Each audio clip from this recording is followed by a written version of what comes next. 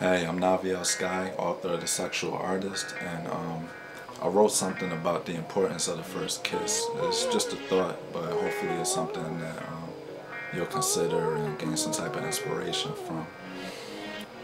The delivery of the first kiss will tell a lot about a person's sensual and sexual patterns.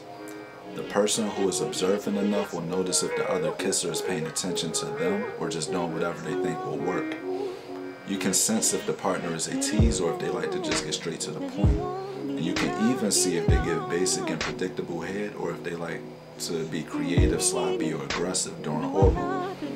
Within the kiss, you can notice if they are submissive, dominant, or just go with the flow. And you can see if the person is passionate about you or if their energy towards you has died down.